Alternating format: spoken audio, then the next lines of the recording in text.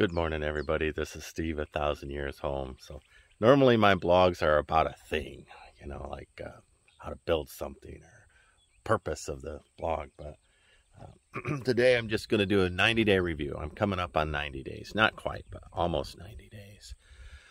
From closing of the house until this moment.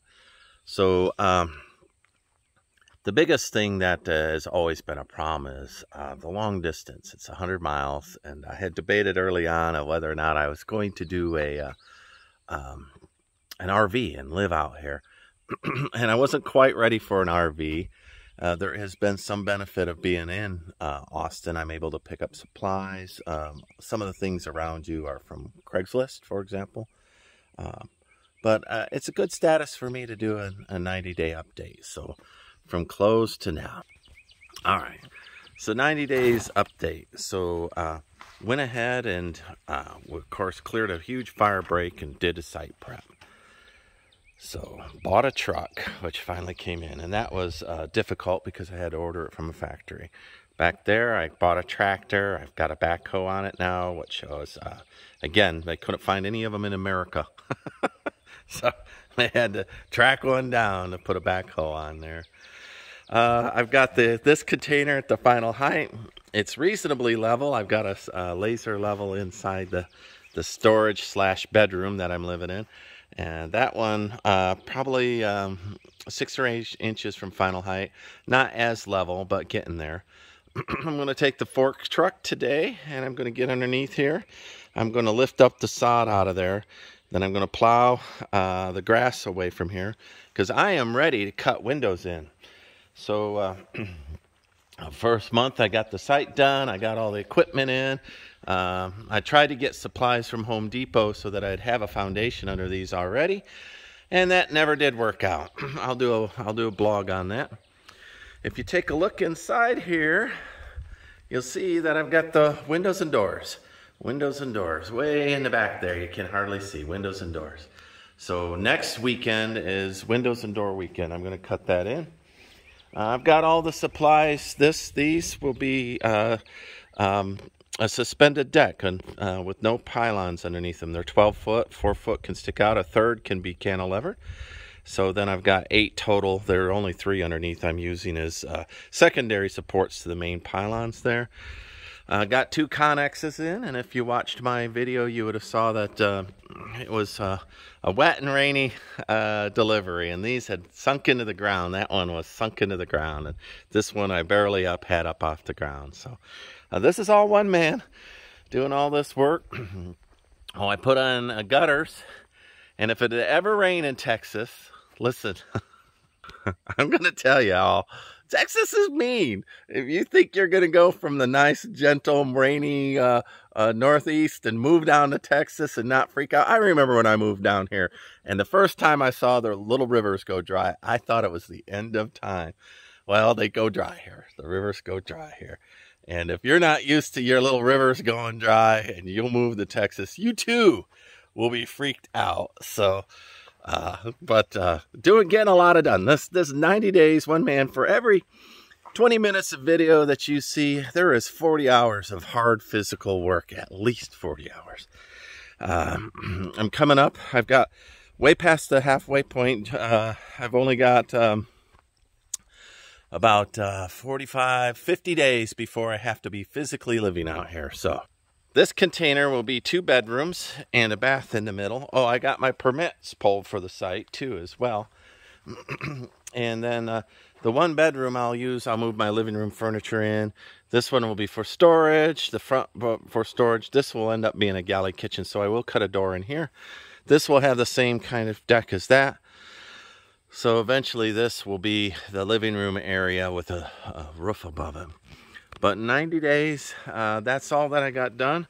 Back here, I got a log cradle going on, which I could put my logs on. I've cut down, say 15, 20 logs. I'm going to cut my own lumber, to mill my own lumber. Still working on cutting trees out. But earlier, this is all scrub. You couldn't even see it all. So this will be and when I'm done, I'll use it as a chicken run. So 2 things at one time. So getting there. And this weekend hasn't rained, so I've got these little 300 trees planted, so I'm gonna go ahead and water them all. I have set up over at Goodwill. I found one of these tiny, I'll rotate the camera around.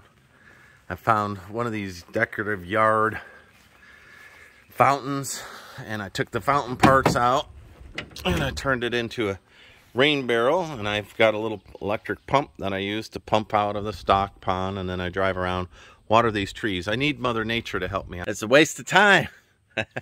I don't have any time. Make a little, this is final design right here, everybody. Final design. So I made a little patio area, and so I'll be sitting there. Eventually I'll put on that side the something similar, and that way I can look out at the orchard, keep track of the garden. I got a little tiny tomatoes and some odds and ends planted there. So look at my living quarters. You'll see that I am living rough. I am living rough. But one thing that I found being a guy who builds a little tiny house is I'm not after a lot of extra things.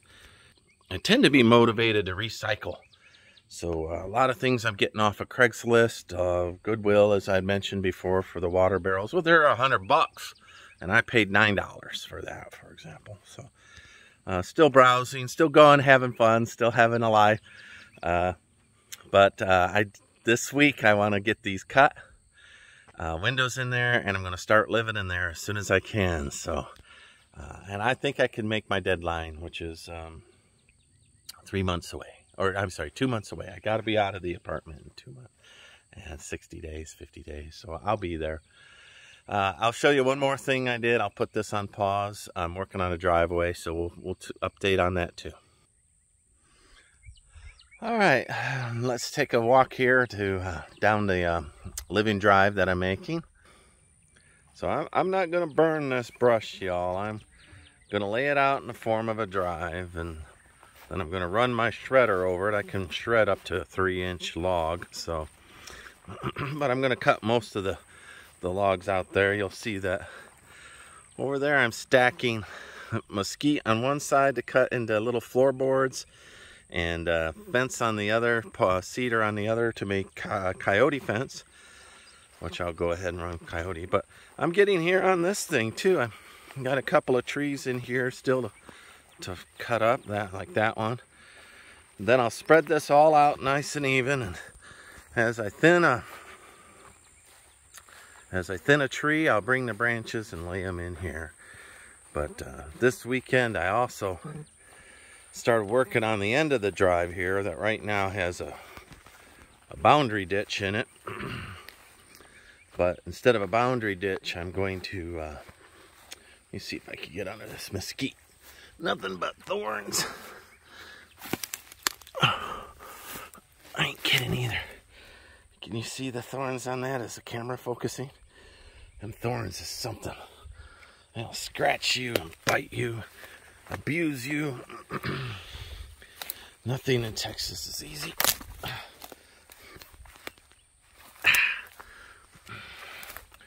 All right, so right here, I brought down probably 4 tons of stone. I'm going to start filling in this ditch with a, I'll even some of these out, but I didn't do a bad job laying them down. Make a French drain here. I have found on Craigslist, I almost walked into that spider. You can't see him, I bet you, on camera.